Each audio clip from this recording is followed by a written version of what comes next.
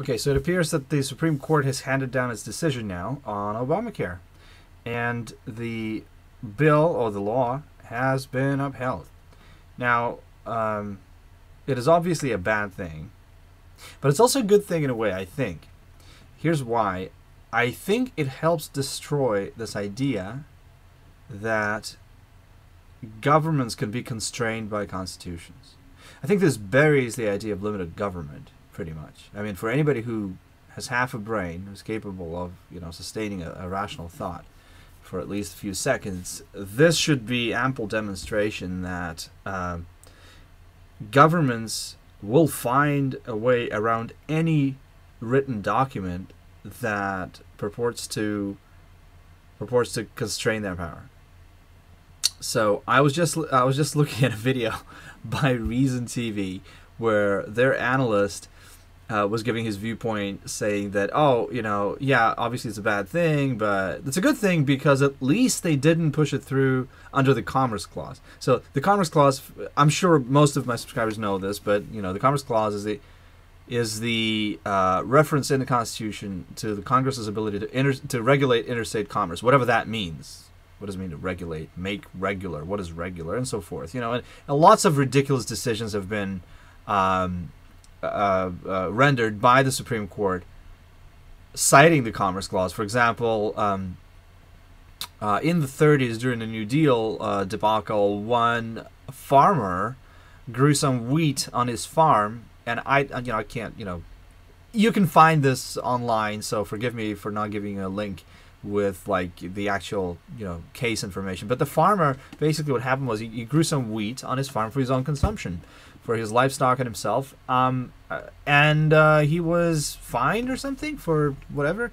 Anyway, so he took it to court, and because he resisted being fined, he took it to court. It made all the way made it all the way to the Supreme Court. The Supreme Court said, well, yeah, he wasn't participating in any interstate commerce because he was just growing wheat basically on his own land for his own consumption. But because he consumed his own wheat, that means that he didn't buy wheat from somebody else, and that affected interstate commerce, which, we understand that anything can affect anything. Like you can construct an argument that any action affects anything, anything else, whatever you want to put in the argument. You can actually, present a plausible argument that there's some effect of what you do or don't do on whatever. So yeah, but back to Commerce Clause in the Supreme Court and the Reason TV. Reason TV thought that that was a good thing, that they couldn't. The argument of the government for the law was made under the Commerce Clause. The decision rendered by the Supreme Court was actually quite unexpected because they didn't use the Commerce Clause to Commerce Clause. Nice. They didn't use the Commerce Clause to justify the law. Rather, they used the power to tax that Congress obviously has to justify the law. Now, again, the interesting legal kind of quirk in this is that the government has specifically argued that this is not a tax, that the penalty for not buying health insurance is not a tax. In fact, it is my understanding that it may have been worded differently in the beginning, but they changed the language of the law as it was being deliberated in Congress to specifically avoid positioning it as a tax. Well, the Supreme Court decision actually says, well, it's a tax. It's a tax, and you can get exempted from the tax, right? You can get tax-exempt status from this particular tax by buying a certain product from a private company. Very interesting. Well, my question to Reason TV would be, are you fucking insane? So what good does it do me that, yeah, they can't force me, according to you, they can't force me to do X under Commerce Clause. Okay, nice, great, yay for us. They can't force us. Well, but they can't force you to do the same thing under their power to tax. What difference does it make to me? Like, what's to stop them from coming up with something else they want me to do and then taxing me for not doing it? Like, coming up with a tax and call it XYZ tax. And then, but you can get exemption from XYZ tax by doing action ABC over there. Like buying a product or dressing in black or whatever. I'm not aware of any legal technical restrictions on the government in terms of what they can and cannot tax. They can tax incomes. They can tax certain products, right? Excise taxes.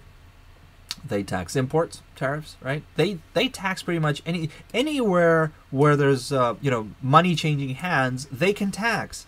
So how is that not a perfect instrument for forcing behavior? If we're talking about economic behavior, say for example, dressing in black, you can construe that as an economic behavior because in order to dress in black, you have to buy black, right? There's all sorts of very interesting implications, but I'm just laughing at reason for saying, oh, it's great news because it wasn't done in the Commerce Clause, because at least the Commerce Clause now has limits. Oh, whoop-de-doo. Oh, jeez. I think it's just ridiculous. So again, my position is this is great because this discredits the idea of limited government. This at least it should. The government will not be constrained, okay? Because ultimately, the relationship between the people and the government is one-sided. We can't opt out from this relationship. We have no way of opting out. They have a power that's legitimate, unfortunately, in the eyes of most of the population. They have the power to basically force us to do stuff, even if we don't want to. And just because there's a piece of paper that says, oh, you're not supposed to do X, Y, and Z, well, they find their way around the X, Y, and the Z, as they always have. And when it's, when constructing a legal argument is either, taking too long or inconvenient or whatever, they just suspend the Constitution like Lincoln did, or, citing emergencies and stuff. Emergencies actually are actually very, very useful in that. So, the idea that